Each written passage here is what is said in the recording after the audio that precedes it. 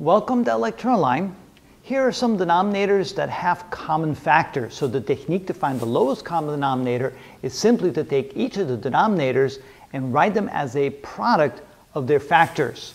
Let's use that technique that we've learned before to do that. So we'll take the first two fractions right here. We take the first denominator, 8, and we divide it by the lowest prime number, 2, which gives us 4. We can divide that by 2, which gives us 2. In other words, 8 can be written as 2 times 2 times 2.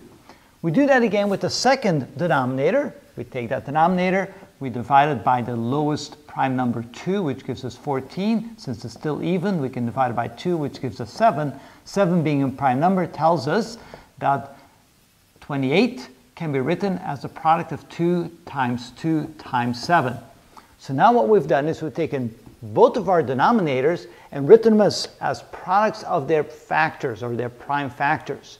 What we're going to do now is find all the prime factors. We have 3 2's here, we have 2 2's there, and we have 1 7 there. We will circle where every prime factor, where it occurs the most. In this case, we have 3 of them, so we're going to circle these. We don't have to circle these 2 because there's only 2 of them here and there were 3 of them here. But we have 1 7 there, so we have to circle that one.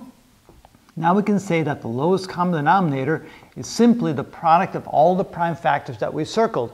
In this case, it will be 2 times 2 times 2 times 7, which is 56. So the lowest common denominator for this case is 56.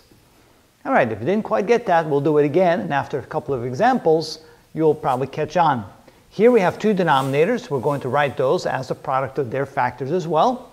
So we take the number 9, we divide it by 3, which gives us 3, which means that 9 can be written as 3 times 3.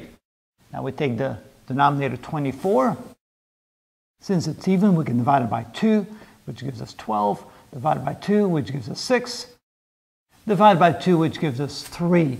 That means 24 can be written as 2 times 2 times 2 times 3.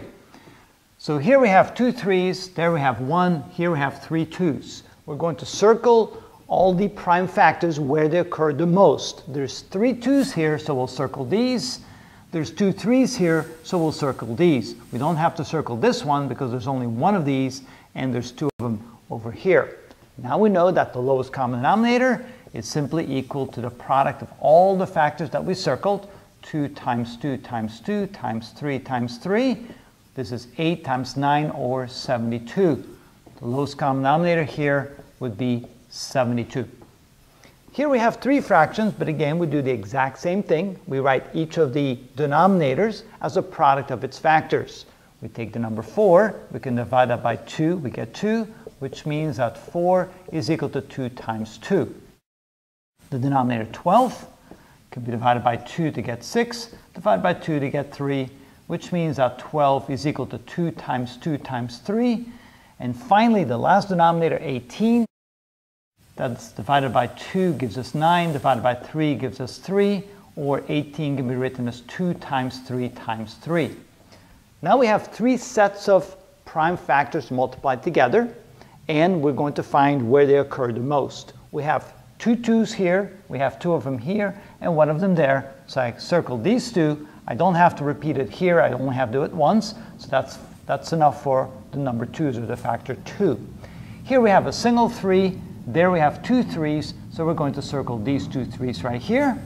And now we know that the lowest common denominator is simply the product of all the factors that we circled. 2 times 2 times 3 times 3, which is 4 times 9, which is 36. The lowest common denominator in this case is 36. And that's the easy technique to find the lowest common denominator. Whenever you get a set of fractions and you're being asked to add them together, the first step you always need to do is find the lowest common denominator. Now that we know how to do that, we're going to show you some examples of how to actually add the fractions together. And that's how it's done.